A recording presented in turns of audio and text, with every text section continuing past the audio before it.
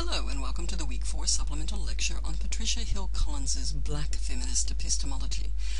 This is one of the pieces we're looking at this week that provides an example of something called standpoint theory, the notion that knowledges are situated and reflect the particular standpoint and interests of the people who are putting those systems of knowledge and knowledge claims forward.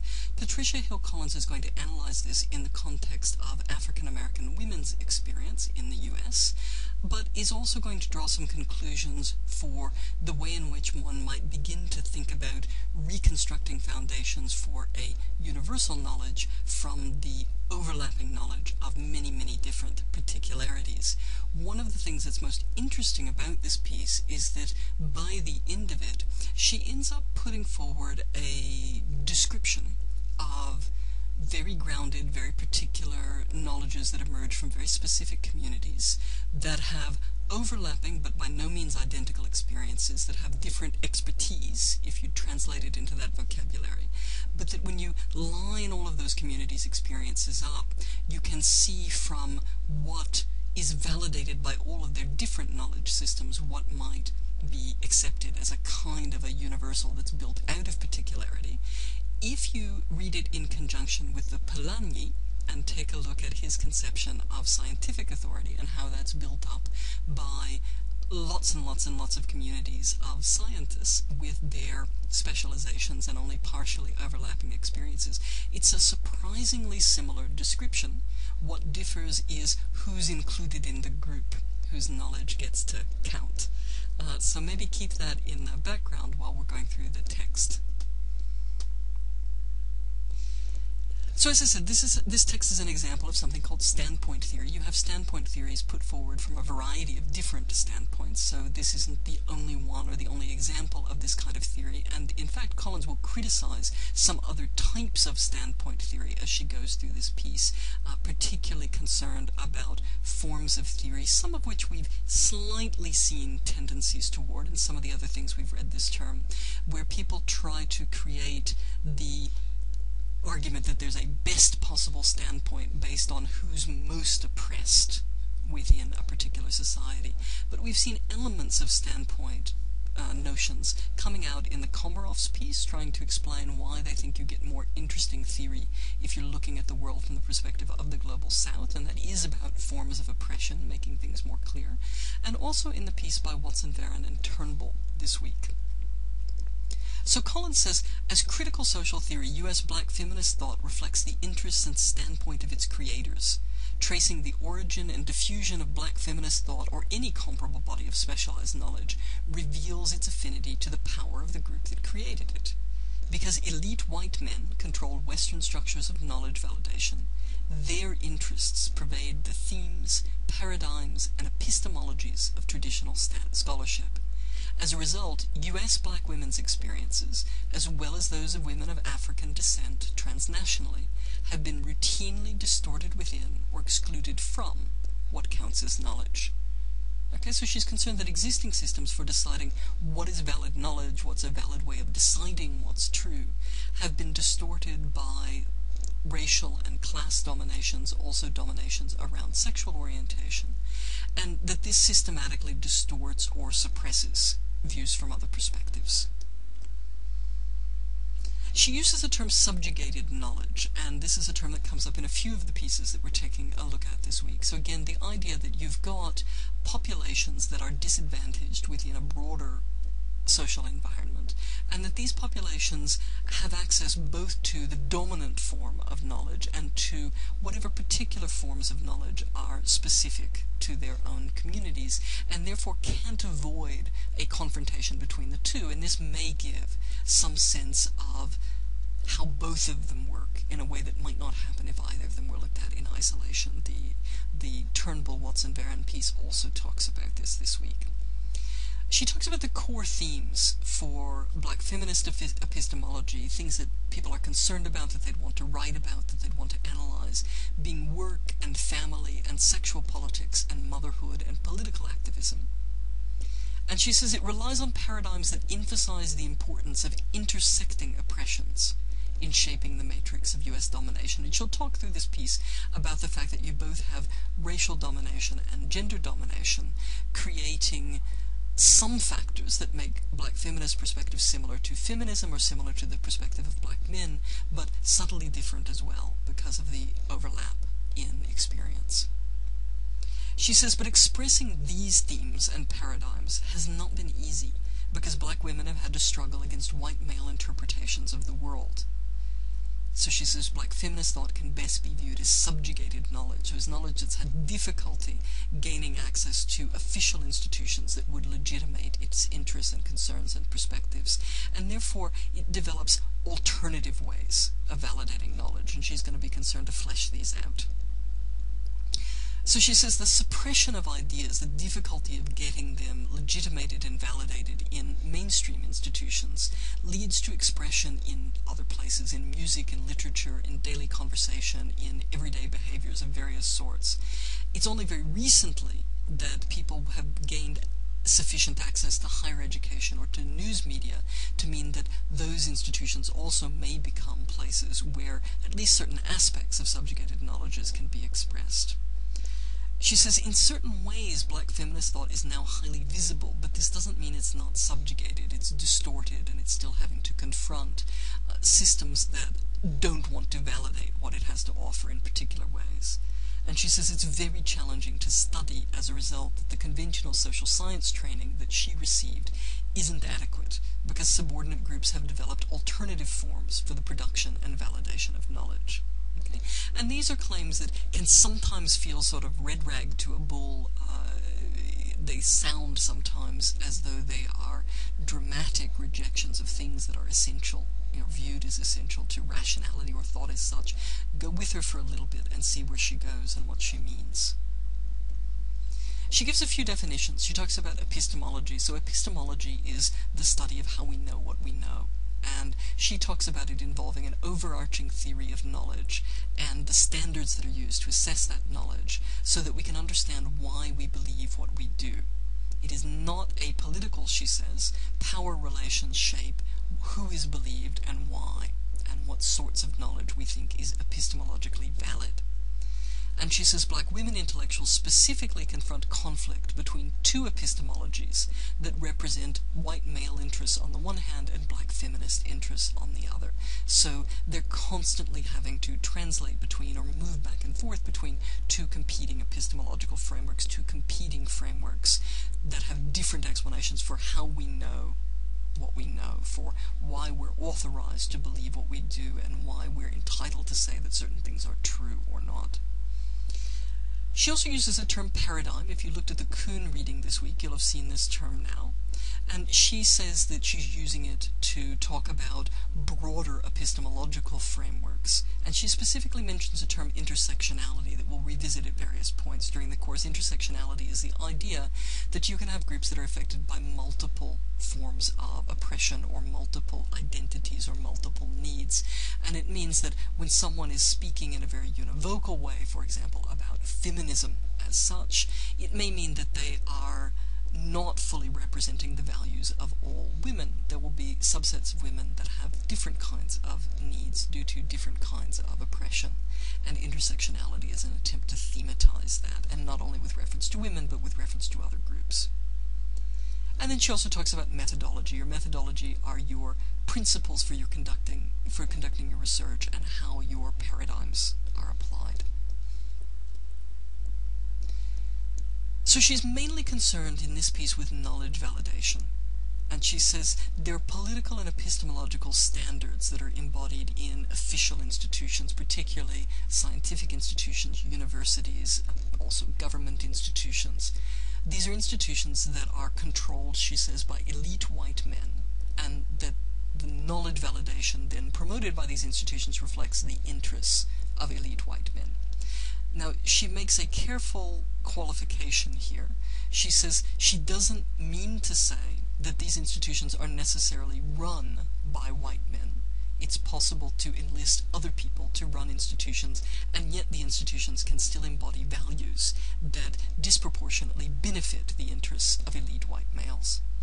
She also says that actual white men might reject this entirely. They might side with communities with subjugated forms of knowledge. So the fact that someone is a white man, even a privileged white man, doesn't mean that they individually are supporting the sorts of things that she's going to criticize. Okay, so these are structural categories. They describe institutional tendencies and who benefits from those institutional tendencies. They're not about the individual people that are caught up in various positions in this. And she says there are two political criteria for knowledge validation. The first is validation by experts, who bring with them a host of sedimented experiences that reflect their group location in intersecting oppressions. She says, a scholar making a knowledge claim typically must convince a scholarly community controlled by elite, white, avowedly heterosexual men holding U.S. citizenship that a given claim is justified. At the same time, you have a knowledge validation process that reaches outside that expert community and spills over into the broader community, she says, in which it is situated and from which it draws its basic taken-for-granted knowledge. She says this means that scholarly communities that challenge basic beliefs held in U.S. culture at large will be deemed less credible than those that support popular ideas. So the fact that you are a scholar and you're in a scholarly community, even if the experts in your community are perfectly happy with the arguments you're making, if those arguments sit in tension with values that are in the ascendant popularly, your scholarly community as a whole is likely not to be very well respected. And we can see this sort of play out. Certain scholarly communities periodically sort of pop up in the media as objects of scorn by different governments as they come in and out of office. And then there's the issue of suppression of knowledge claims now and in the past. She says that general U.S. culture is resistant to new knowledge claims that challenge popular notions of black female inferiority. She says there are specialized challenges to existing assumptions unlikely to arise in white male-controlled spaces due to what she calls a basic lack of familiarity with black women's realities. So in these spaces, even if you've got people who are interested in studying black women's experience, their own cultural frames, their experiences are likely to lead them to draw conventional conclusions. These are not spaces that are likely of their own to generate specialized challenges to these assumptions about black female status. She also talks about a history of exclusion from education and employment that's only recently begun to be successfully contested. As a result of this, alternative forms of knowledge validation have been necessary for this particular community. Okay? But these forms of knowledge validation, while they were necessitated by the exclusion of the community, are also generally rejected as invalid. They're denied the status of being research by the expert institutions that validate these claims. She says black women who do obtain academic credentials face heavy pressure to support the system and are rewarded for accommodating mainstream conceptions of black female inferiority. Epistemological validity is denied to black women's standpoints. So, for example, you have things like a welfare abuse narrative that is validated over a narrative that talks about social issues or structural issues confronting single parents. She says, in this climate, black women academics who choose to believe other black women can become suspect. Okay, so even if you get past the barriers to education and employment, get a position in a center where knowledge claims are normally validated, you've still got a very careful line to walk. Then she talks about positivism, and this is a term that often comes up as a kind of term of abuse for a particular type of research. You can think back as you read this description and these definitions how it maps on to some of the classical conceptions of science that we looked at in week 2, and also how it maps on to some of the definitions that we're looking at this week.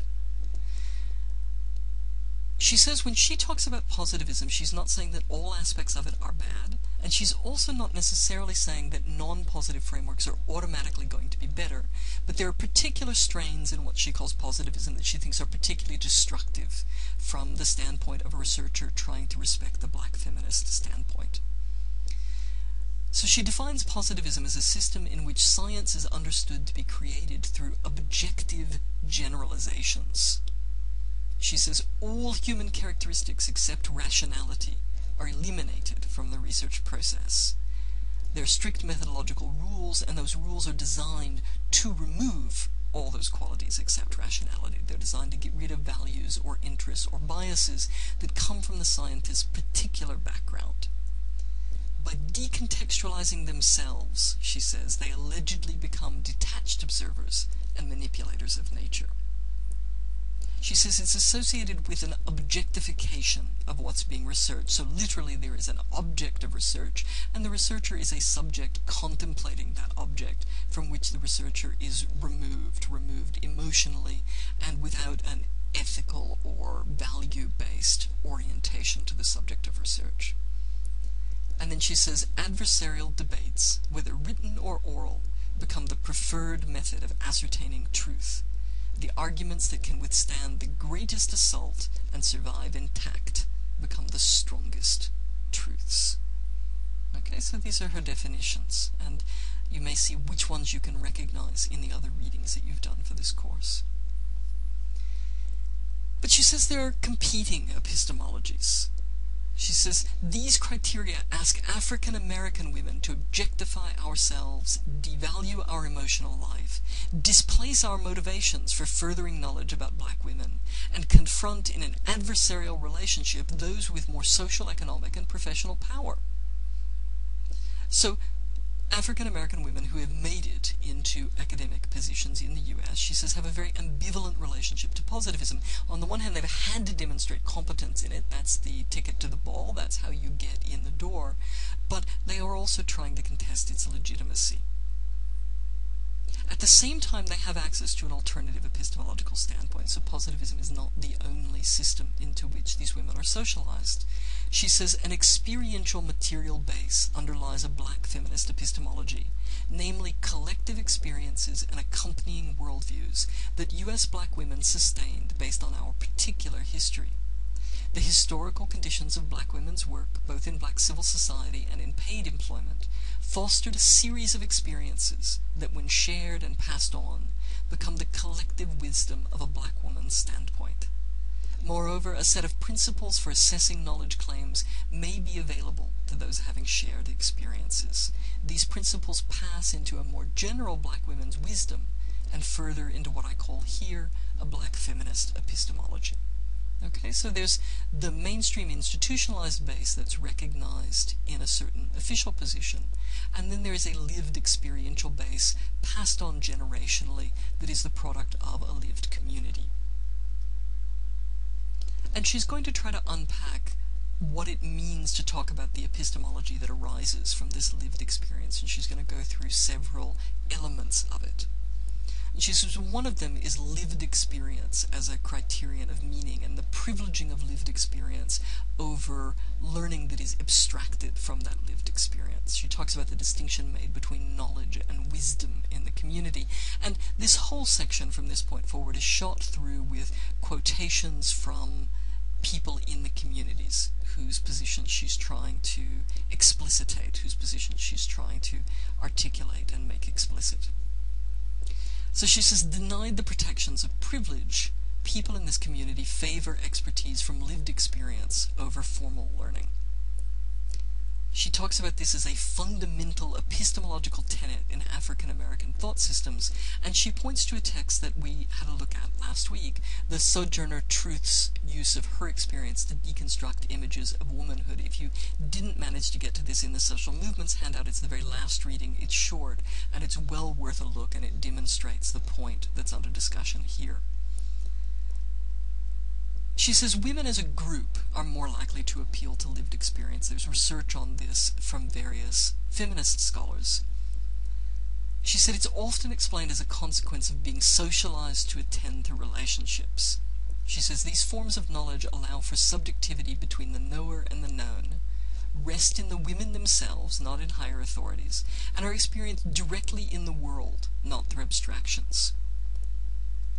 She says that this is further reinforced for black women, not just by their experience being women and being subject to those kinds of socialization pressures, but through a whole series of other influences. And she mentions specifically African-influenced belief systems, activist mothering traditions that stimulate politicized understandings of black women's mother work, and a social class system that relegates black women as workers to the bottom of the social hierarchy.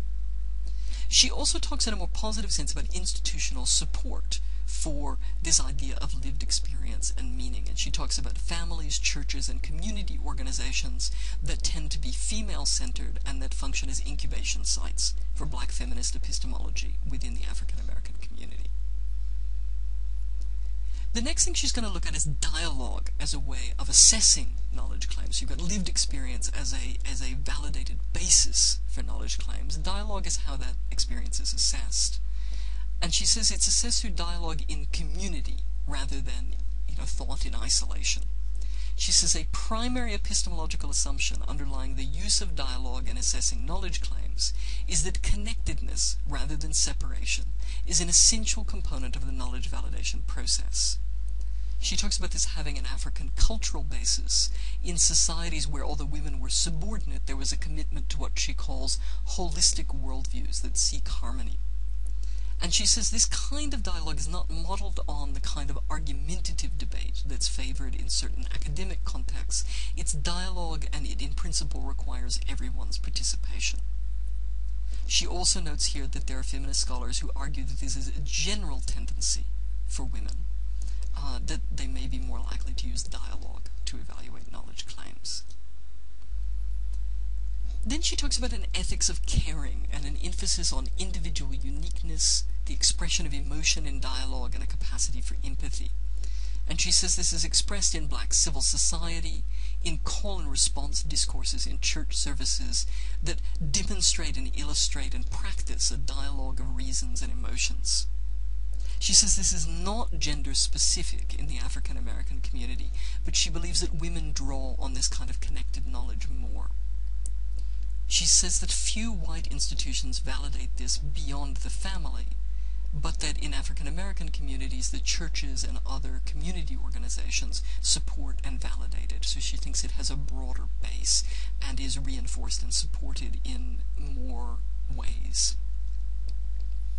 And then she talks about the value of personal accountability for knowledge claims.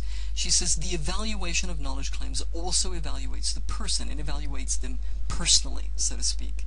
She says all views expressed and actions taken are thought to derive from a central set of core beliefs that cannot be other than personal. Knowledge claims made by individuals respected for their moral and ethical connections to their ideas will carry more weight than those offered by less respected figures. And she talks about an example of running a seminar for African American women where she presented them with a text written by a black male scholar who was writing about black feminism, and asked the students to evaluate the text. And before they evaluated the text, they asked a set of biographical questions about the scholar. They wanted to know who he was as a person in order to decide how to interpret what he was saying. And again, she brings up church services as a place where this particular ethic, this value, is cultivated. She says neither emotion nor ethics is subordinated to reason in the services. Now, there's been a historical shift that has increased the capacity for black women to function as agents of knowledge in a legitimated way, in legitimated spaces, spaces that are legitimated by the dominant group. She talks about the social movements of the 60s and 70s that have resulted in more U.S. black women becoming legitimated agents of knowledge and able to move into dominant spaces. This subjects them to conflicting epistemological demands. So on the one hand, there are demands by ordinary African American women based on the epistemology that she's just been talking about the last several sections.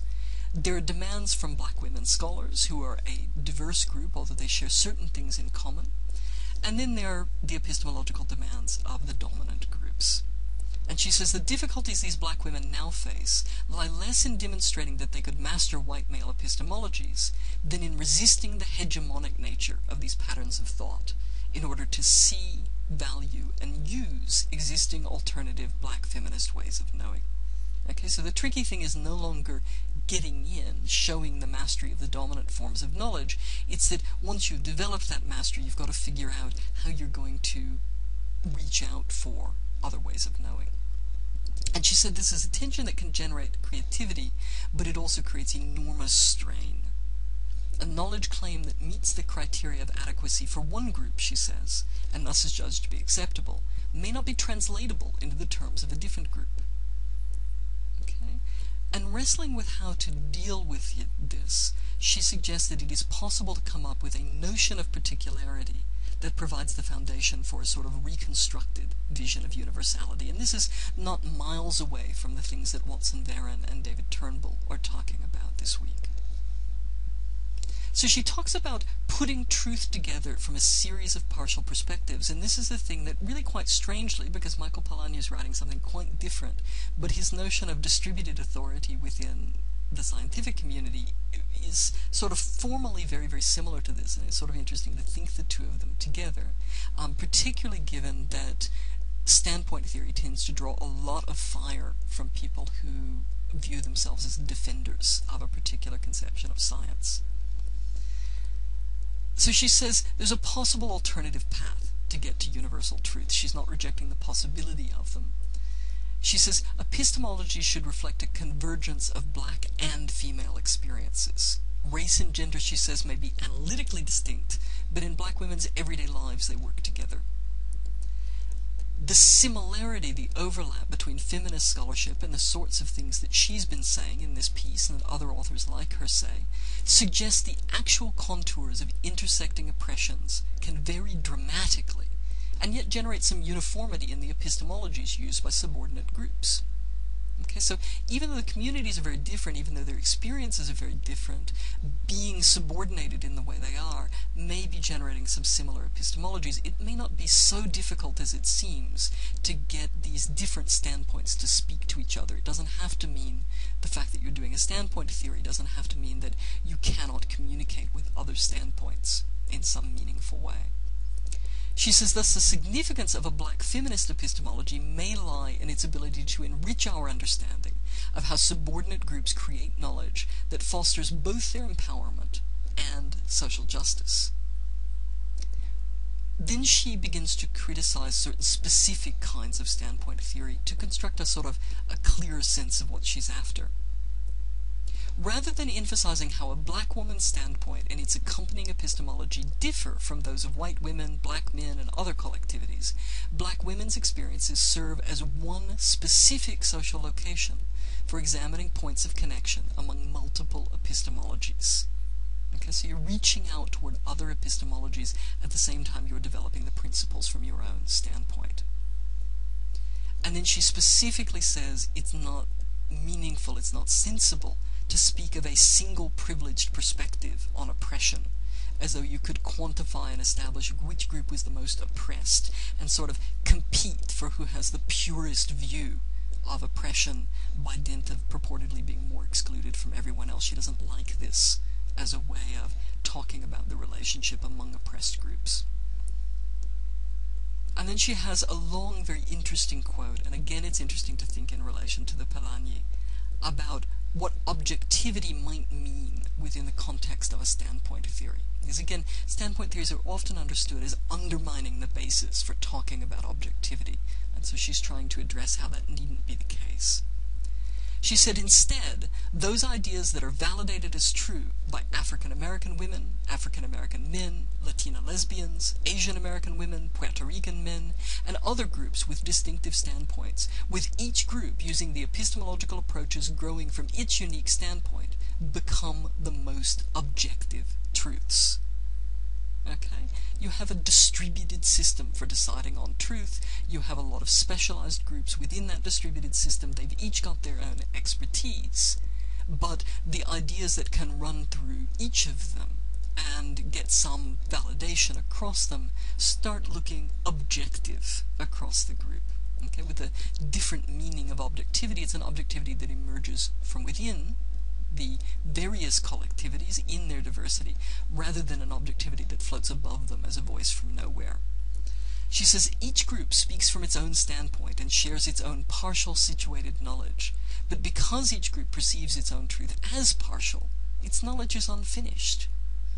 Each group becomes better able to consider other groups' standpoints without relinquishing the uniqueness of its own standpoint or suppressing other groups' partial perspectives. Partiality and not universality is the condition of being heard. Individuals and groups forwarding knowledge claims without owning their position are deemed less credible than those who do. Okay, so a collectivity of different, divergent, diverse, situated knowledges, functioning together, sharing ideas, can generate a kind of an immanent objectivity while rejecting the sort of voice from nowhere, floating objectivity that denies its own position.